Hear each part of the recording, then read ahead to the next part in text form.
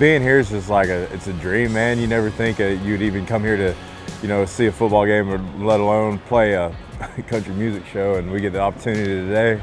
It's just pretty awesome. Very blessed to be here. If you can't tell from a redneck or the bottomland camel hat on my head. Play since you're 6 years old, and it's all you know. It's what you're most passionate about at that time in your life, and playing, with your senior year when you're playing with your buddies you played with since you're 6 years old. It's like a huge camaraderie and family, and the growth you see in the team, and everything that the pride you have with those guys in your hometown and where you're from, and you get to show the people what you're all about and where you're from, and one of the coolest sports ever, and it's like one of the greatest games ever played, and I feel like that, just the team aspect of football and everything is really what I love most about it, and I feel like I kind of translate that into my music, and because it's a huge team that makes this whole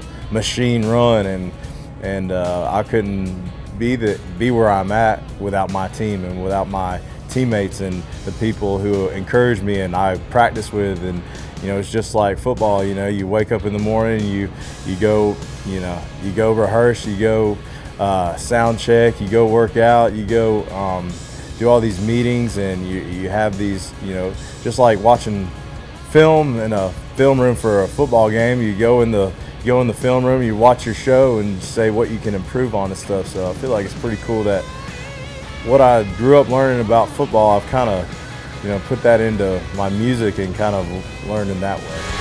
Yeah, I am who I am, proud of where I'm from. If you are too, come on and raise them up. 15-year-old me would have just been like, no way, football's everything. And little did I know, God had bigger plans for me than just football. If you would have told me 6 years ago that when I was playing little college bars and for free beer, and that I would be in Gillette Stadium 6 years later playing a show in front of 50,000 people, opening up for Luke Bryan, I would have called you crazy. But here we are, man. It's awesome. This is crazy.